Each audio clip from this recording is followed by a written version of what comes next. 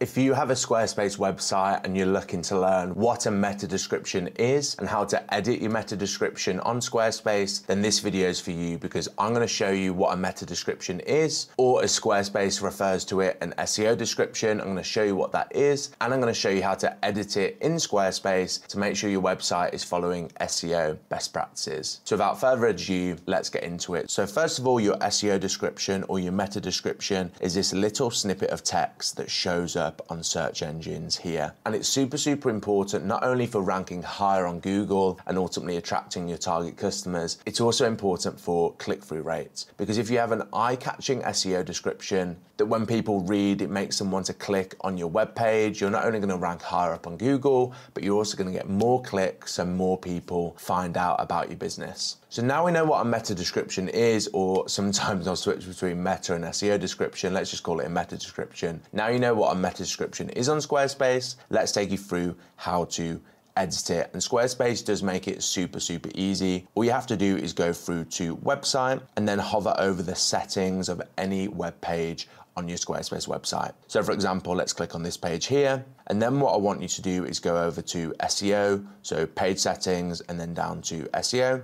Scroll down, and then you're going to be able to edit your meta description from this box here. Now this part is super important, because I want you to make sure your meta description is between 150 and 160 characters long, as well as including the main keyword that you want a specific page to rank for. And I'm going to take you through that in a second now, because I'm just going to show you how to edit the meta description on your home page, which is a little bit different from all the other pages on your website. What you're going to want to do is find the home page, so go over to the settings. Again, go over to SEO, but then you're going to have to go down to edit website SEO settings, which will take you to the marketing tab. And again, you scroll down and you can edit the meta description of your home page from here. So again, it's super easy to do. But now what I'm going to show you is how to make sure your SEO description is friendly for SEO. So I'm the founder of SEOSpace, the SEO plugin for Squarespace. And if you ever want any guidance on how to edit your meta description and make sure it's SEO friendly, all you have to do is install SEOSpace. Enter the keyword that you want to rank for. So of course, I want to rank higher for Squarespace SEO plugin. So I'm going to pull it in there and then click scan with a keyword. And SEOSpace is going to go step by step